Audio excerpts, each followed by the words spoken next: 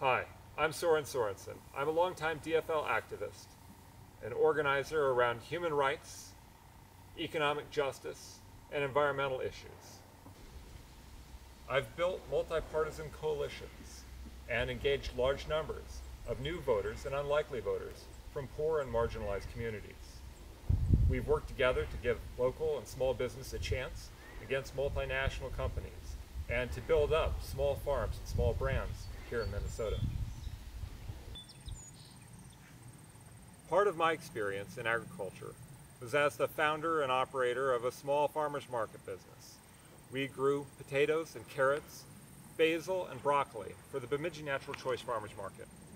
Part of the struggle for small farmers in our area is finding access to enough capital to scale up from a large garden in your parents' backyard to something that can support a grocery or several small restaurants. Two of the most dangerous jobs that you can find in the United States are farming and logging.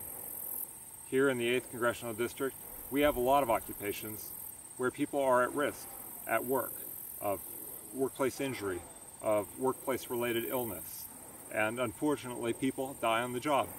We need to make sure that when people are injured at work, they've got access to quality care and that you don't need to lawyer up, you don't need to seek legal advice before you go to the emergency room after you've been injured at work. I've been an advocate for Medicare for All for almost 10 years.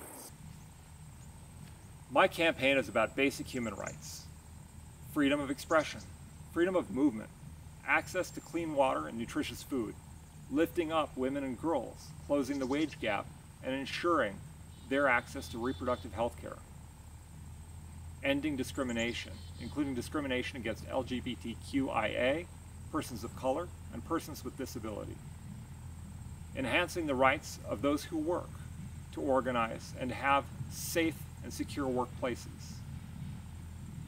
I'm Soren Sorensen, and I urge you to vote for me in the August 14th primary, if not sooner. Please visit my website, www.sorensenforcongress.com, to find out how you can contribute or volunteer. Thank you.